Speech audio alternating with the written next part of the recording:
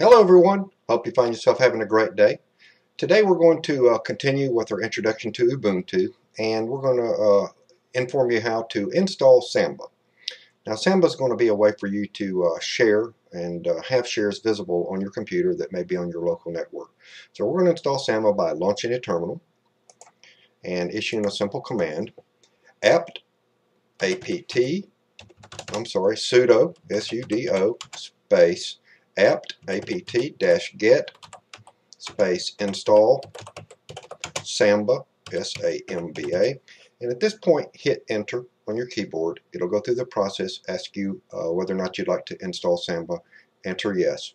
Because I've already installed it, I don't want to mess up my config, but I'll hit this at this point. It'll ask you for a password,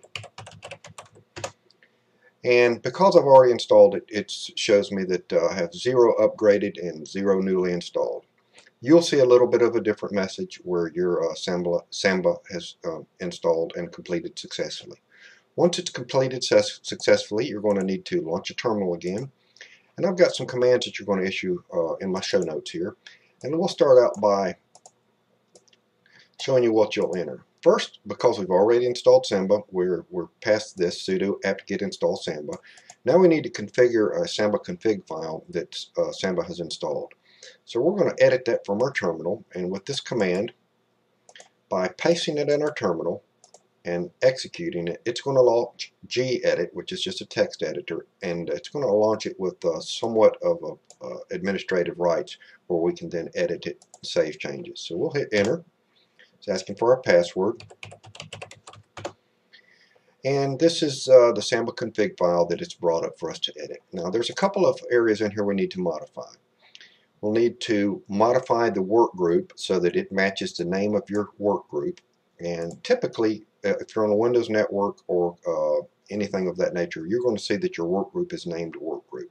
So we're going to go into our Samba config file, and you'll see that we need to change this area here so that work group equals work group. And in my case, it's all uppercase.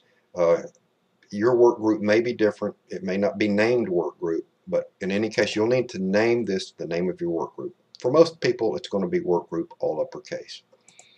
And you'll see we've got to modify an additional area a little further down in the Samba config file. We need to take these two elements, copy and paste these. I'll put these in the show notes for you so you'll have easy access to them.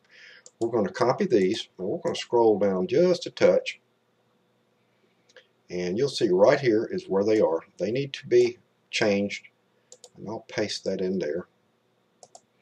And you'll see that now that we've got name resolve order bcast host and netbios name equals my Ubuntu. Now that's the name of your computer, the one that you're configuring, as it will be seen on the network. Once you've finished editing this, click Save and close out that file. Your terminal will have updated at this point to reflect that you've saved those changes. So now we're out of here.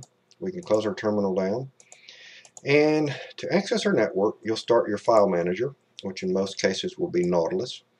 And you'll see an area down here on the left called Browse Network. If you double click that, you'll see that I've already accessed my network, but you at this point will likely see Windows Network or any other networks that you have on your local network. Double click that. It'll show your work group, which you're now part of. Double click that, and now it's going to show all computers on your network. I've got one beside me. I've got one in the room where my mother lives. I've got this actual machine that I'm sitting at, and then I've got a Windows server, which is next to me as well. So you can easily go into these at this point. Let's take a look. She's got some pictures that I share with her, and we put all these on her machine. So you can see that we've got networking working now at this point under Ubuntu.